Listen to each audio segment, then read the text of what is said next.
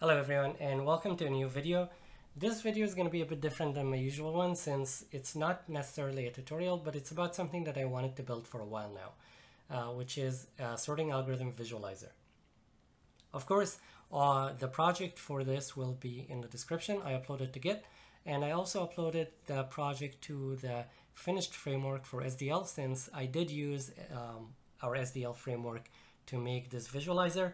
Since it was set up in a way where it's pretty general, it doesn't really have to just make games. You can do other things too, so I ended up using it for that. And all of that is going to be on the Git. So over here I have two branches. One of them is the visualizer and the other is the master. The master is just a framework, and then the visualizer contains the sorting algorithm visualizer. Okay. So now let's get into the visualizer and see what it looks like. And then after that, I will explain briefly how it works and how to add more algorithms to it. So if I run it,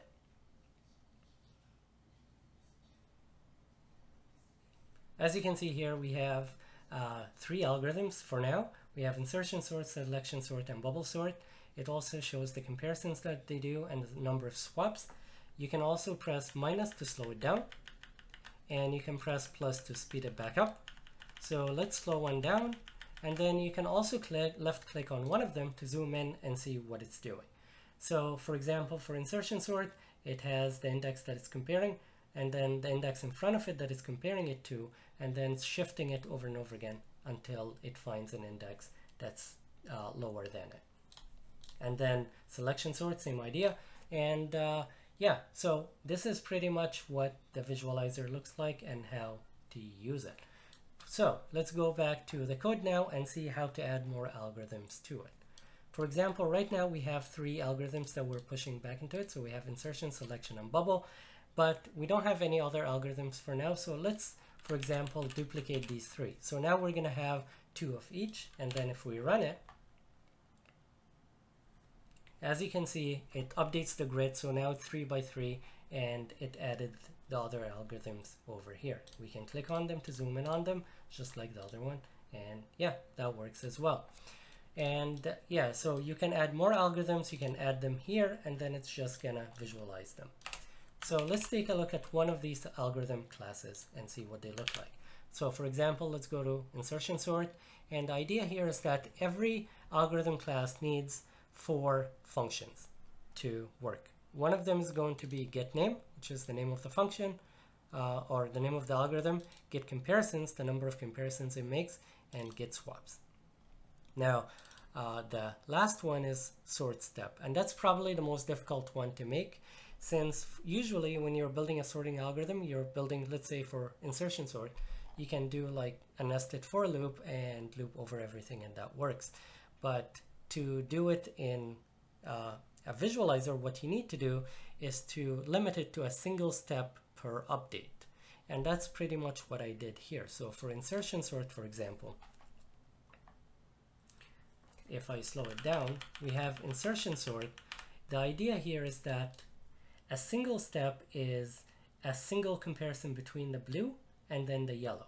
And then if the blue is more than the yellow, or if the blue is less than the yellow, we swap them. If it's more than the yellow, we move on to the next index. And that's pretty much what it's doing. This is the only thing that's doing here, where it's comparing them, and if it's less than it, it swaps them. Otherwise, it moves on to the next index. So we know that it's sorted and we move on. The other function that's not necessarily needed, but we can use is update highlights. And update highlights, what it does is that it highlights the element that we're on right now. So for example, we want to highlight our current index with light blue. So we're saying that J, which is the one that we're on right now, if the index that we're on is the same as J, make it current, which is light blue. If it's J minus 1, which is the one before it, make it the comparison one, which is yellow. And then everything after J, or everything before J, we know for sure it's sorted, so we can make it green, and everything else can be reset back to red. And that's pretty much it for the highlights. And that's it. You don't actually have to do anything in the visualizer itself. You just need to make an algorithm class, you need to set up these 4 functions for it, update the highlights, and the visualizer should do the rest. And yeah, a quick overview of the visualizer itself. It takes in a template. So every visualizer instance is attached to an algorithm. And that's why over here we make a visualizer, attach an algorithm to it, and then it handles the rest. But it doesn't really have to, you don't really have to edit anything in the visualizer itself. It should do that once you have these 4 functions set up in the algorithm that you have. So yeah, that's a pretty quick overview of how the visualizer works. All of the code is there. If you have any questions, let me know in the comments and I will answer them. Also, if you do want a more detailed video, so my usual type of tutorials where I go line by line typing and explaining what I'm doing in each class, let me know and I can make a video like that as well. But this is going to be it for the visualizer. I did end up finding a memory leak in the framework itself while I was making this. And the memory leak was due to SDL get base path. Going to the documentation of this function, it assumes that the user needs to be the one freeing the path that comes back. So what I ended up doing is then SDL free on the base path to avoid the memory leak.